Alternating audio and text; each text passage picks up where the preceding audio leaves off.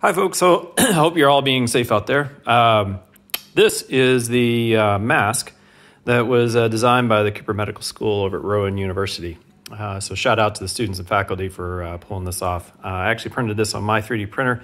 The whole point behind this mask, and I want to start off by saying I am not a medical professional. Do not take this as medical advice, but I wanted to show you how you can use this mask and, in essence, use it in an emergency to replace an N95 mask with using a small amount of material. The theory operation here is that you have a filter which sticks into the middle, and if you have an N95 material or a filter of some sort that you can cut small sections out, you can take those sections out, put them in here, press the filter down, and now you have a mask, which allows a single mask to be not reused, but you can use the material probably 6 or 7 times from one mask out of this. Now these things are printed with PLA, which if you don't know what that is, no big deal. This is what 3D printers usually use.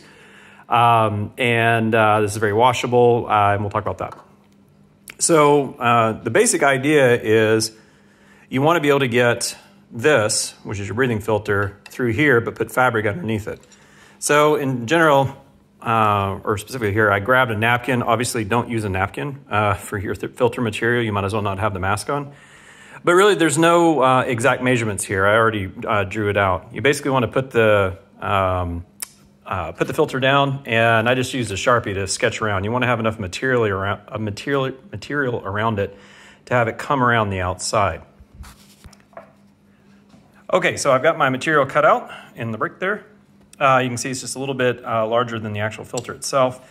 And I'm gonna try to do this one-handed.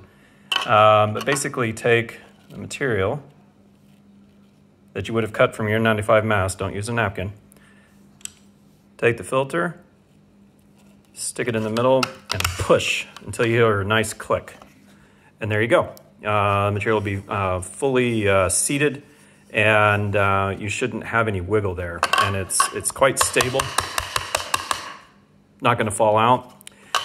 Once you're done with it and you want to replace that material, it's quite easy. It's perfectly fine to just to push and it goes straight through. And now you can discard this. In terms of cleaning, I'll be honest with you, I definitely might want to look at CDC recommendations, or I think there's some protocols that have come out from hospitals about how to clean masks, but in general, you would want to clean the heck out of this thing. I would definitely use a 60% alcohol solution, dunking it in bleach, something that would be able to get every crevice inside of this thing before you want to reuse it.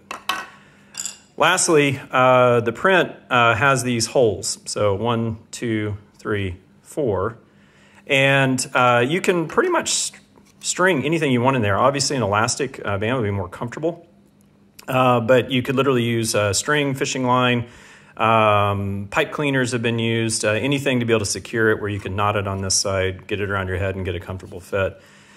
PLA plastic is quite hard, so this is going to leave an indent on your face. One way that you might get around that is to get some foam piping to put around that, to make it a little bit more comfortable and go from there. All right, so be safe out there. Hope this helped.